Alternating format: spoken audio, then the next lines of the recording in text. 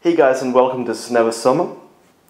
Monday afternoon, sunny day, and I just got a shipment this morning from the United States and from Esprit Models, and I ordered last week some electronical equipment and stuff for my Habu32. Now the Habu is at my place since last week, and had to look a bit for what I should be buying, and I came up with a few things. I wasn't quite sure too much about those servos that have been recommended. I kind of wanted to have like an overkill setup, which some of you guys mentioned. So now this is here my setup. You can see the Habu32 on the side, and the main wings and the horizontal stabilizers, and those are here all my parts which I got this morning, except the ESC from Esprit Models. So a few things which you can use in general, so not just only for this model, but because I was running out of some parts, I decided just to get them with my order. So here are some brushes to brush on the steps of the for the wings, the epoxy mixing cups, the mix-it sticks. Then I got some CA, some fin from SEP, and some flexi tips.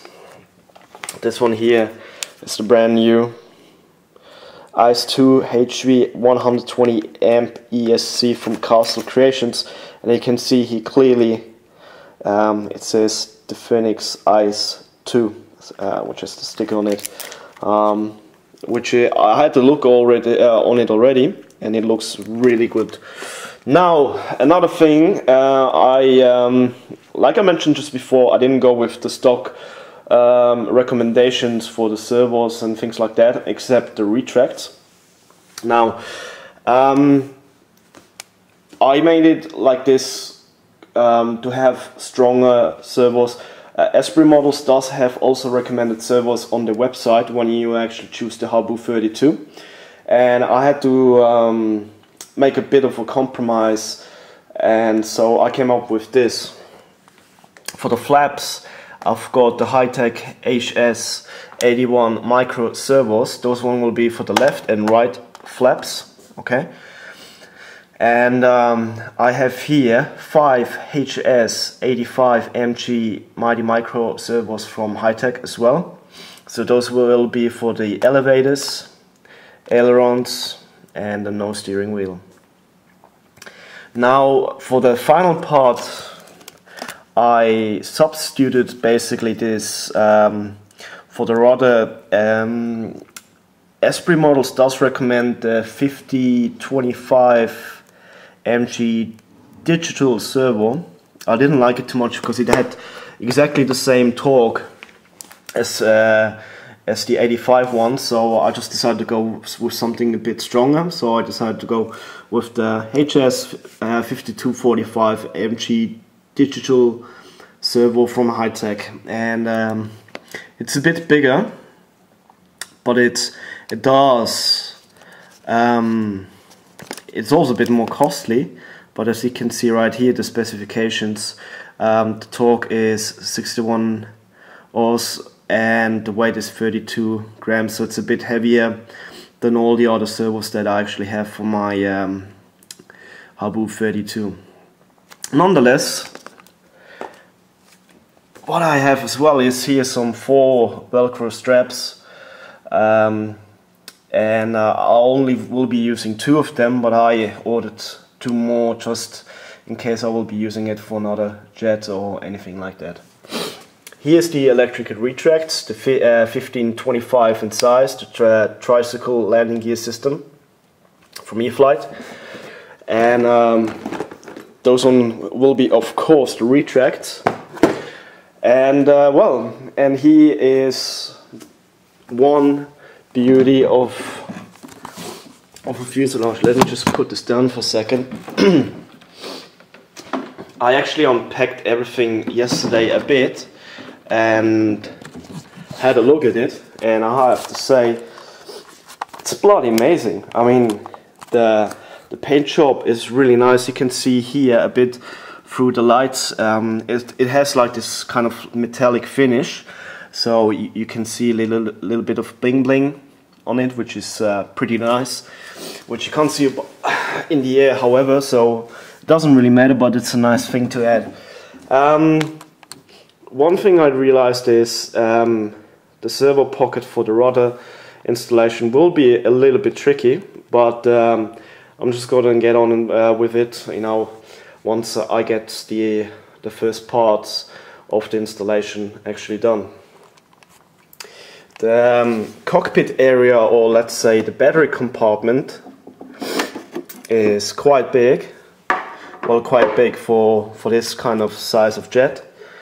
Obviously here you can see this is for the battery. This is actually the battery tray where the battery will be mounted on, put on with Velcro straps or something like that.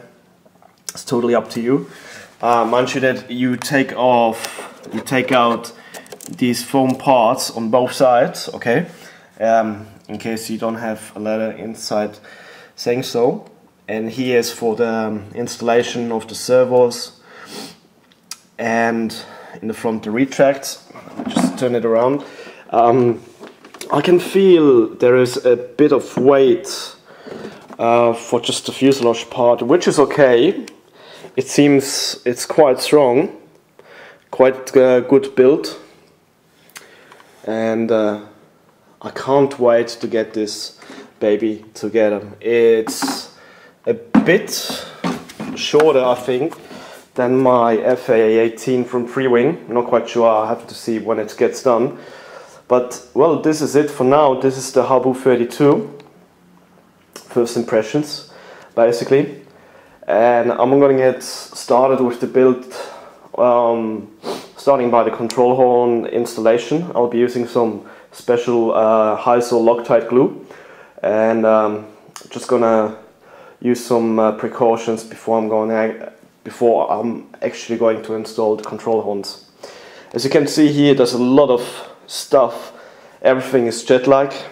It's actually my living room, so my living room turned into a hangar, which is okay for me. I mean, there's a jet here, jet there, jets over there, small ones, mini jets, and of course the Spark, which is going to disappear in 2 weeks.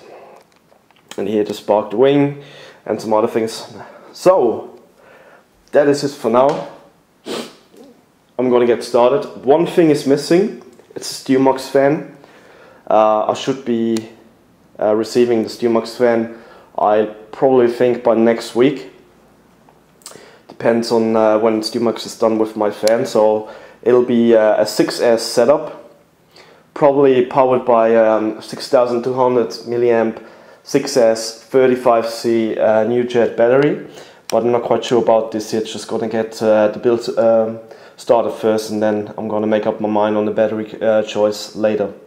So this is it for now, guys. Not much to be said, not much to be done for now, but I'm gonna get started.